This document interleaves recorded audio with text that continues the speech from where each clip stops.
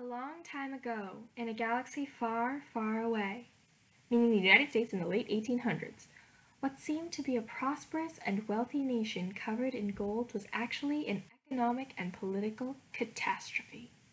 One of the infamous scandals of the Gilded Age was the Boss Tweed ring. Thankfully, a few investigative journalists, known as muckrakers, decided to expose such manipulative scammers.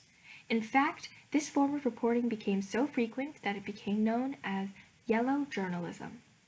One of the most kick-ass yellow journalists was a woman named Nellie Bly.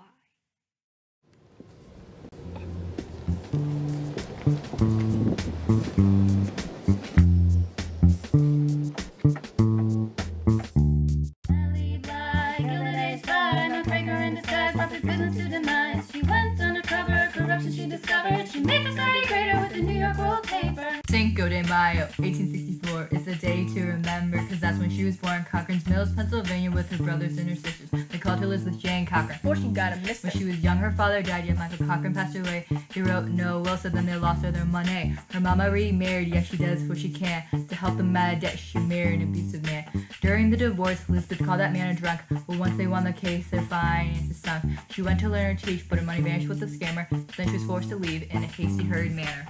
Nellie Bly, Gilded Age Spy, no breaker in disguise, brought this business to demise. She went undercover, corruption she discovered. She made society greater with the New York World paper. Quiet observer, frankly was a sexist. So women should stay in kitchens. Cochran sent him a message. She said, oh no, gender roles are morphin'. Women need jobs, signed the lonely orphan. Though her grammar lacked finesse, Pittsburgh Dispatch was impressed. They saw that she could fight, so they called her up to write. She wrote one article, called it The Girl Puzzle. They forced her back to women's pages, giving her a muzzle. Gave her a fake name, she was now Nellie Bly. But they couldn't contain her, she wrote about women on the fly. She convinced them to let her go down south to Mexico. They were misrepresented, most wrongfully so. But then she got expelled by the Mexican government. She left the Dispatch to gain some self-empowerment. She said, goodbye Pittsburgh, it's been a good time. New York, get ready for Nellie Bly.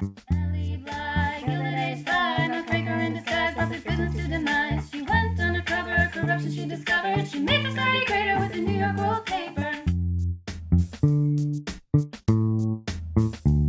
When Bly made it to New York, you could often see her banging down some doors looking for a job transfer to the New York World. She made a proposition, they rejected it and sent her on a mad mission. Pretend to be insane and go to Blackwell's Island, cause rumors were whispered about this abusive asylum. She studied and practiced making faces in the mirror, determined for employment this act could bring her nearer. Nellie was original, some reporting's what she did. She revealed the corruption that the institutions hid. They were forced into cold baths, beat by the psychopaths and nurses. So her curses, we were versus the perverse. Lack of clothes showed their apathy. The food increased our maladies. The doctors lacked honor. We do better with some fosters. The diagnosed for desolate society said they would not fit brimming with new immigrants who were treated with maliciousness. Nellie Bly, Gilded Age Spy, no breaker in disguise, brought this business to demise. She went undercover, corruption she discovered. She made society greater with the New York World paper.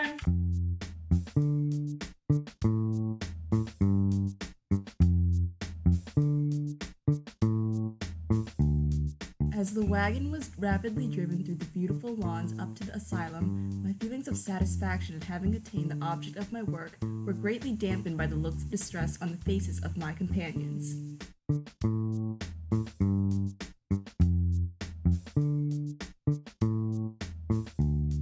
It was only a half-hearted and apologetic denial that the world could get from the asylum authorities regarding Nellie Bly's terrible accusations, a large amount of referring to someone else, a refusal to ring forth the accused person, and a female cry of, "It can't be so." The reporter was not permitted to see the female attendants, whom Nellie charges with atrocious cruelty towards feeble women, and the possible truth of this charge was admitted after a left-handed fashion. The charge the patients were plunged into a cold bath was denied, and concerning the bathing of many women in a single water, Superintendent Dent could only say, "A nurse who did this would be discharged." Nellie Bly, Gilded Age Spy, no breaker in disguise, brought this business to demise. She went undercover, corruption she discovered. She made society greater with the New York World paper.